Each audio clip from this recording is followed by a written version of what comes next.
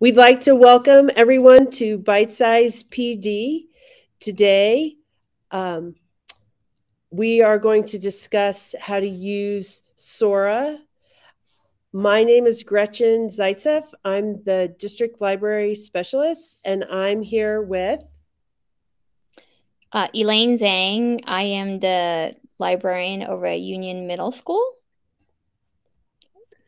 So welcome, Elaine, and thank you for helping us today.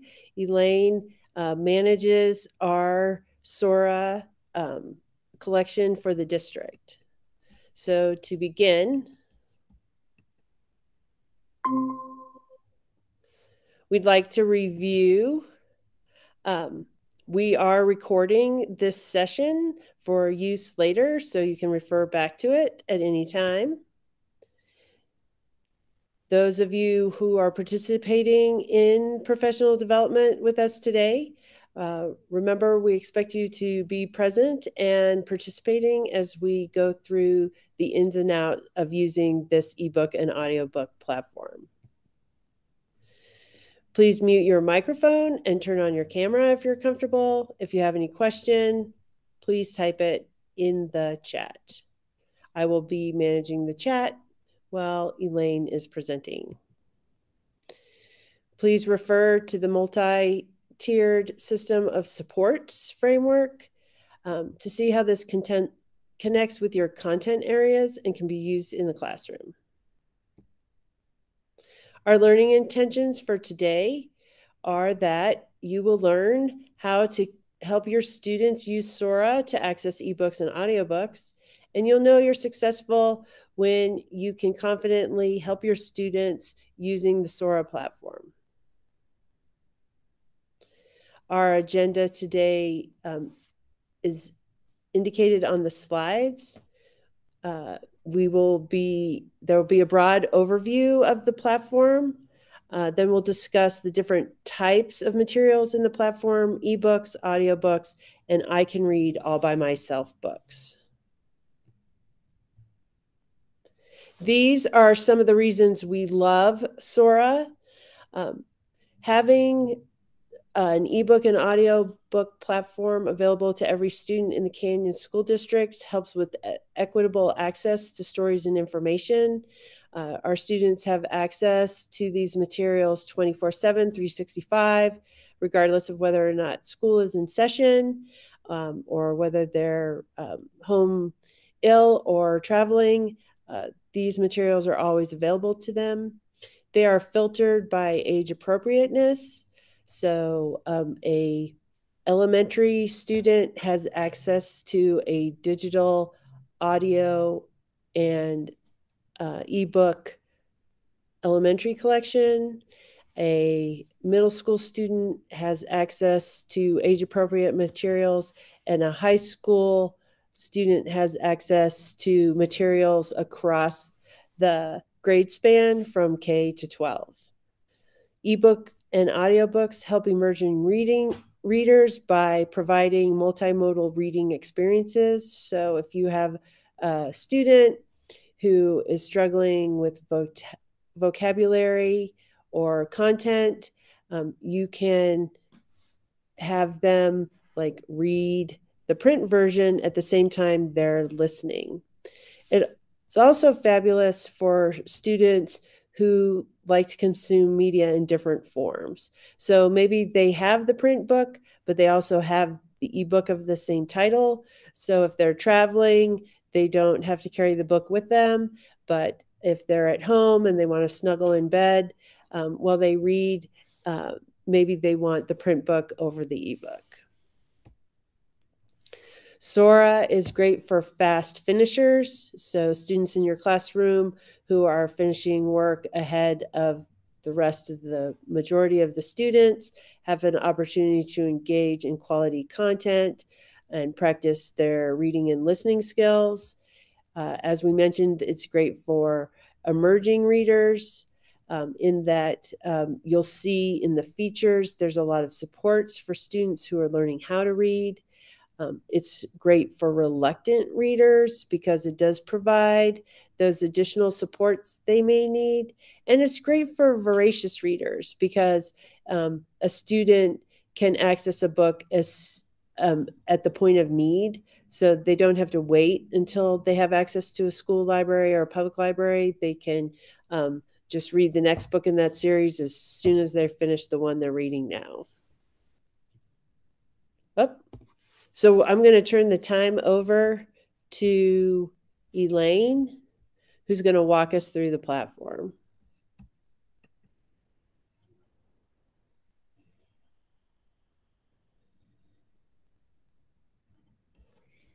All right, I am going to share my screen. Here we go. Okay.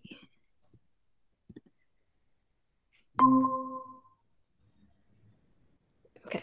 All right, so I'm going to actually go into Sora. And right now I'm logged in. Just remember to log in, you just need your district credentials. Once you're logged in, the first place you really... So if I'm a teacher or a coach, how am I going to find Sora? Oh, I can log out and start from there. Let's do that. Okay. So sign out. Okay. So to get to Sora, just type in the website soraapp.com or just search Sora on Google and you'll see this. And then typically if you've never logged in before, it'll say find my school. You don't want to set up code, just go, this is not my school. Under here where it says my school isn't listed, go ahead and click on that and just start typing in Canyon School District. You can actually type in your individual school and it'll still show up Canyon's district, but I find it's faster just to type in your district name. So this is my school. And then again, your username is your district login.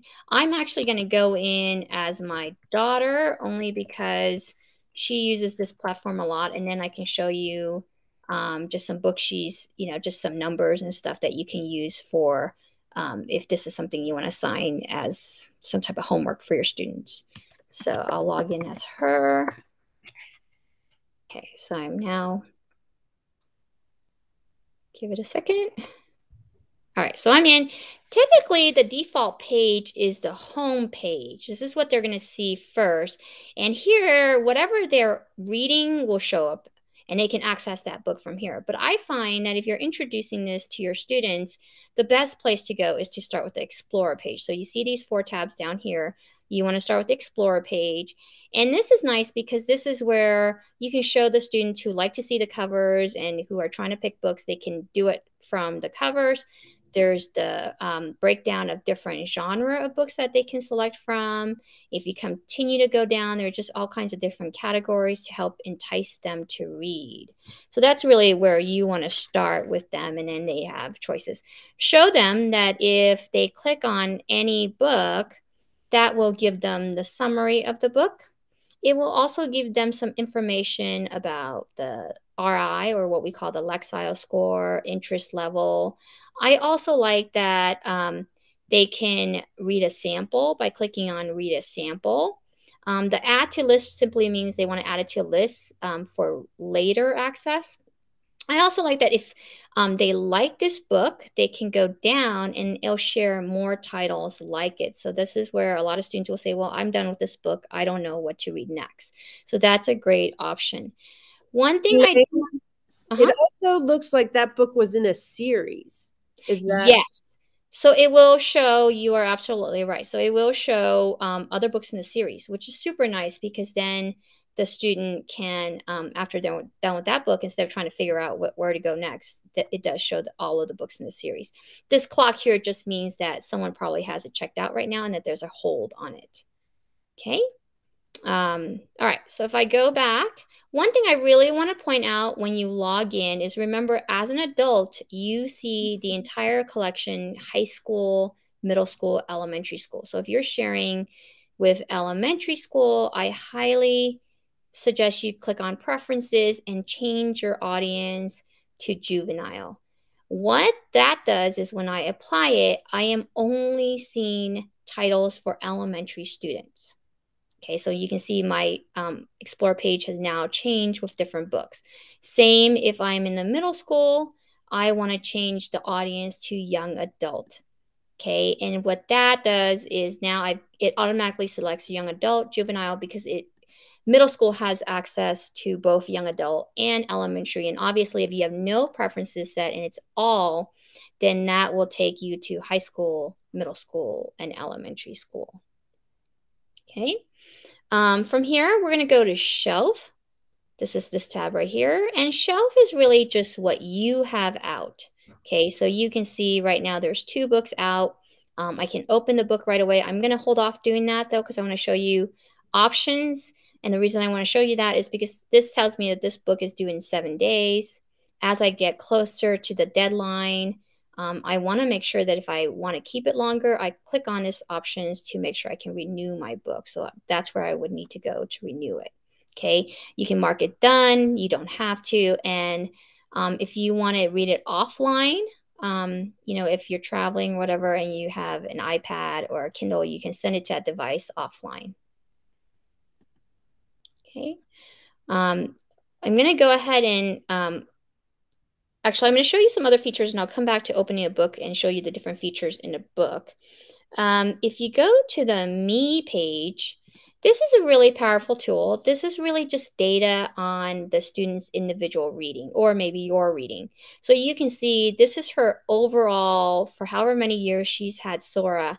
This is how many books she's read total, hours, days, and the streak means days in a row, and so forth.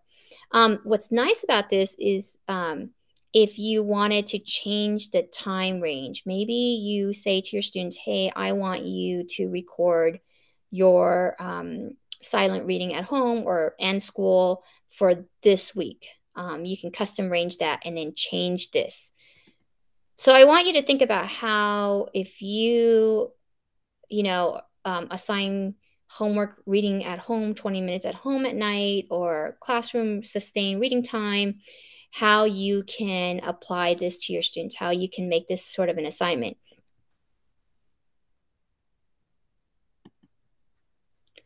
Okay. All right.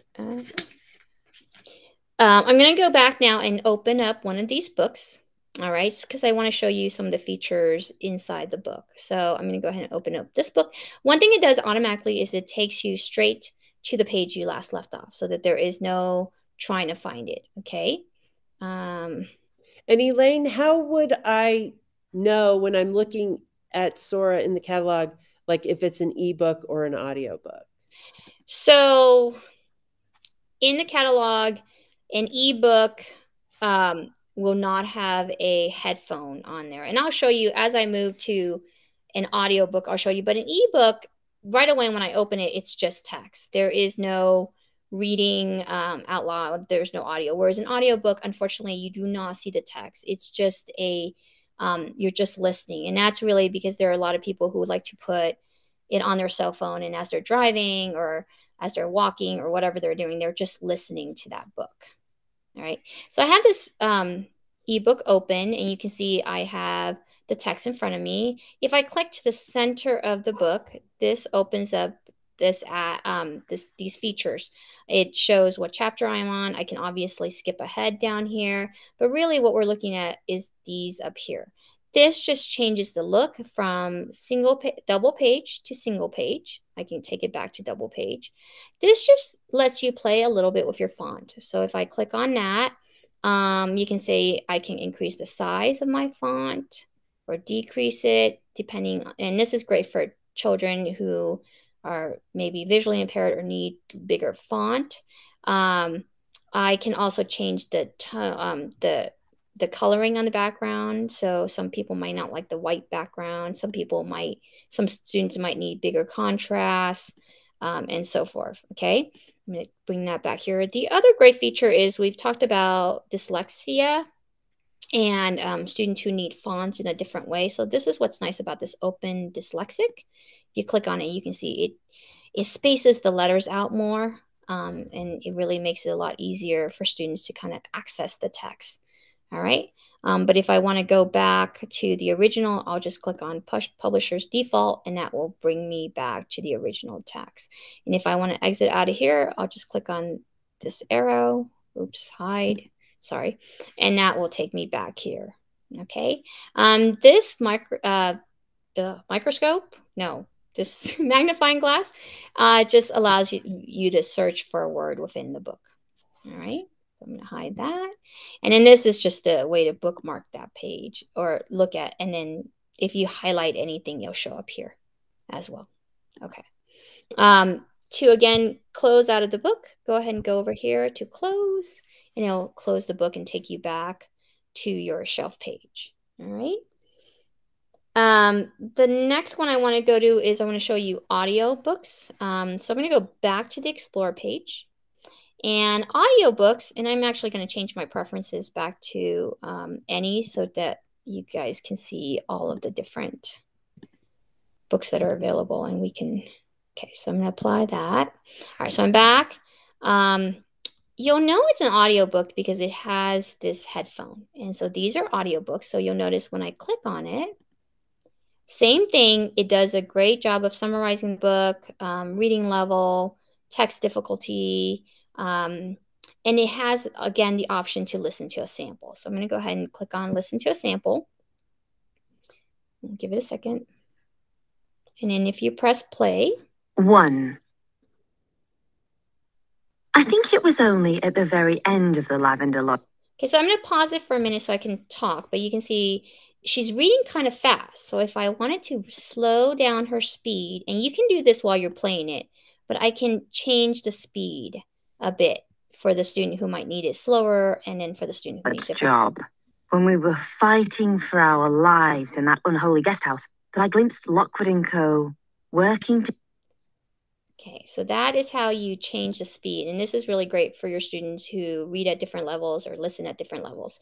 The other nice thing about this is if you go over here to that moon, you can set a timer for, let's say you want to listen for 60 minutes and then have it automatically shut off. So that is a great feature for kids who like to listen at night before they go to bed, or maybe you have a silent reading time and you have some kids who, instead of having reading a book, they're listening to a book. That's a great way to say, hey, we're going to set it for 15 minutes for your silent reading time. Okay. And then this again is if you do make any notes or anything in your book, right? Which we probably won't do too much with an audio book. And then this is bookmarking. But again, with an audio book, it will save your place, right? The last type of book, which I think is one of the really powerful book for students who may need some tech support, are what we call the all by myself, the I can read books, right? These actually will show you the text and highlight it as it's reading the book out loud. So you're reading along with the book. So again, you click on the book, it shows the summary, and then it does the reading level, right? But it also, we have a, let's do the read sample, okay?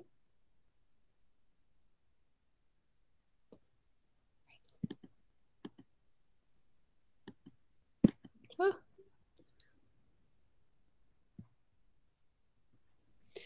So Elaine, why would someone want to use the sample instead of just click borrow?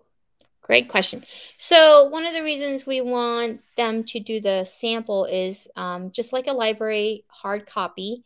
When someone takes a book, it removes the book availability from another student, and we pay based on number of checkouts. And so a lot of our audiobooks and our ebooks have so many checkouts, and once those checkouts are used, we have to pay for more checkouts. And so if we know we're not going to be using the book, we really want you to do the sample with your students rather than check it out to do it. Okay, I'm not sure why this one's not reading along. That is really interesting. I'm going to go to another book, because usually when you open it, and this is a great learning experience, usually when you open these books, I can read all by myself. Oh, you know what? I'm sorry. This is my mistake. This is just, these are beginner books. Let me go down to, they're called read along books. That's what I screwed up on. Okay, so let me go down and show you what are called read along books. Okay, so to be, kind of to reiterate what we're watching here, the I Can Read All by Myself books are actually for early learners who are like moving into the chapter book phase. And Yes. these read along books, while they may be similar, they have additional features than just being an ebook. Yes. And read along with me. There it is. Read along with me. So this, you'll see underneath it says books with narration. They're called Read Along with Me, and they have narration. So I'm going to go ahead and open up one of these. Okay, and then do the sample. So you can see right away it has that audio icon with the play button. That's how you know you're in a read along. So if I click on it.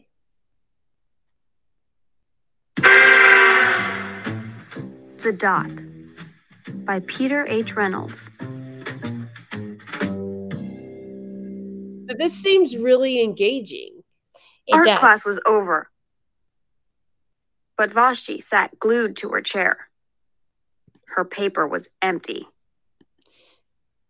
So you can see it's reading the words. Some of the books actually will highlight the words. I think this one in particular, the text isn't being highlighted, but a lot of these books, it actually highlights the word as it goes along. And it depends on the publisher and how they've set this up.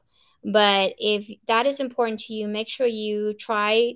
That's why it's so important, I think, to try different samples, because some of the picture books, like I said, that have the read along feature will highlight the words as it reads. But some of the other features I want to show you is it does the same thing as the audiobook. You have that timer where if it's reading too fast to your student, you can slow it down for them. Okay. And so that way they're able to keep up the words and then follow along. Vashti's teacher leaned over the blank paper. Yeah, that's a lot slower than it was previously. Mm-hmm. Yeah. And then if, again, it has that feature of, just having one page on the side. So then you have zooming it in, which I think is great for, again, your students who need that feature. It has the font that we looked at where we can change that, the color in the background for students who need that. Sometimes it'll say not available. And because I think with this particular book, it has a unique type of writing to flow with this style of picture book. And that's why this one in particular may not have it. You can still look up a word and so forth. So this is the read along book, and you can find these in the Explorer page under read along. Okay. I think that is everything. Gretchen, I'm going to stop presenting, or is there anything else you wanted me to show, Gretchen, before I stop presenting? Just if you want to click on maybe one of these popular subjects. So, it says like popular subject, and then it'll have the subject heading, and then it tells you the number of titles that fall under those categories. So, yeah. If you have older students who are in this platform and can read, that's a great way to find books about a topic that they're interested in. Or you notice that it actually says like young adult nonfiction. So that's a whole different genre than the books that we've looked at today. Yeah.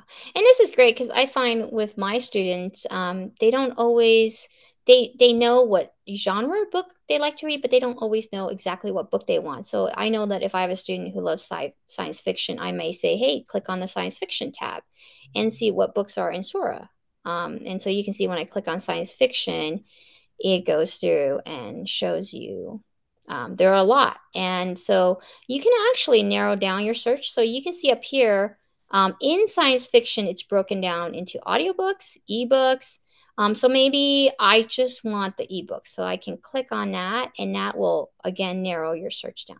So this is really nice because you're not, and maybe your younger students may not be ready for this, but definitely I think your older students, your middle school students, your high school students could really benefit from this, because sometimes when they walk into a physical library, I think there are too many choices, and whereas this helps them to narrow down their choices. Right. So just to reiterate, if you're interested in sharing Sora with your students, you can go to soraapp.com, and then you're going to look for your school. So we're going to look for Canyons District. Is it Canyon School District? Yes, Canyon School District. And again, they can search by their school, Right. you know, and it'll just pull up Canyon School District as their default that they're under. So that's not going to be too much of a problem. But I do think that if ever you do have questions about Sora, your field tech at the elementary school and then your librarians over at the middle and high school are very well versed in Sora, and certainly feel free to reach out to them and ask them. Right. So thank you to Elaine for giving us a tour of Sora and showing us how to access that for our students and the features that will help our students become the readers we all hope they will become. And for those of you who've participated or viewed this professional development, again, if you have any questions about how to use Sora, reach out to the librarian in the school where you work, or you can reach myself at the district office, and we'll be happy to assist you and provide additional guidance or answer your questions. Have a great evening, and thanks for joining us.